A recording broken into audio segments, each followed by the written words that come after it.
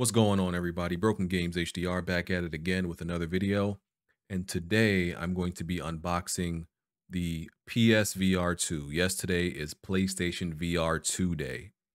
And I'm very excited to get into the world of VR. I know I don't sound very excited, but it's 8 o'clock and I'm an old man, and 8 o'clock is, that's late for me. Plus I'm hybrid now, and I had to go into the office, unfortunately. It should be a crime to go into the office, these days when there's something major like this releasing. But like I said, yeah, I am excited.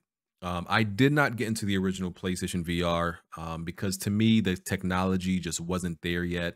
I don't think a lot of developers really knew how to create games for VR yet. They were still creating experiences or tech demos.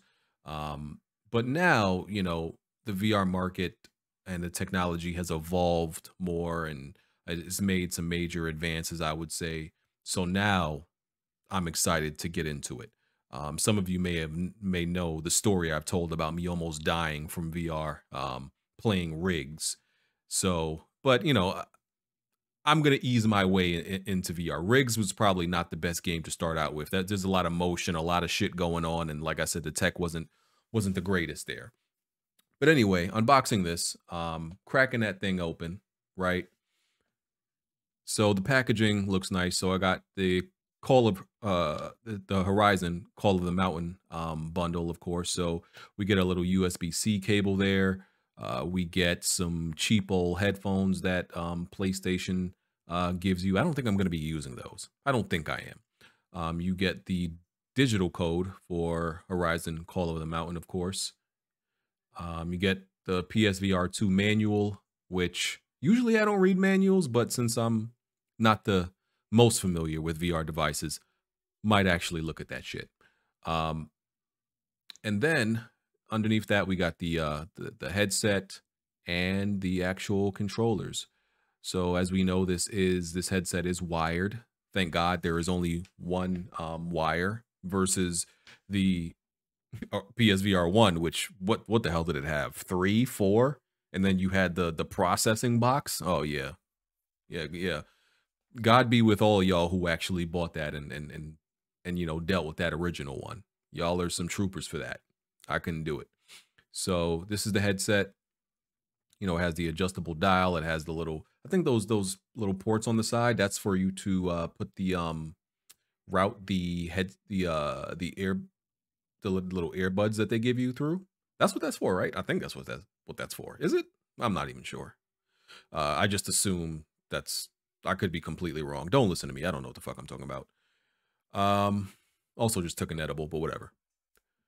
So that's the headset. I was just trying to give you a good view, what it looks like. It has some good weight to it. It feels well made. It's smaller than what I thought it would be. Just a little bit smaller than what I thought it would be. You can never really tell exactly how big or small these things are from just viewing it. Now the controllers, though, these controllers are extremely light. I heard some preview, or I heard it in a review or a preview, somebody say they actually had some weight to it. Bro, these things are plastic. I'm not saying the build quality isn't good, but as far as weight, there is no weight. I feel like I can crush these things in my palm. Like if I squeeze hard enough, I feel like these things would just, like, I could just break them, like Hulk smash, and like crush it in my hands like a puny little piece of plastic. That's just how it feels to me. Like there's almost no weight to them. But that's not a problem necessarily. And they do feel comfortable. I was playing around with it here, just pressing the buttons, checking out the layout. As I'm doing this video, I haven't really set a damn thing up yet. I just have the controllers charging. I heard that you should charge the controllers before you actually begin gaming. Make sure they're fully charged, or your session is going to be kind of short.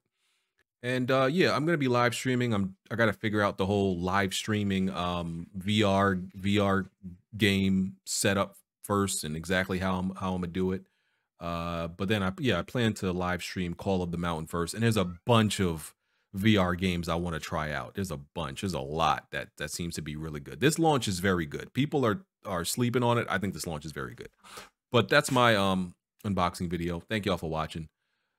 I'm about to get out of here and go set up and play some VR.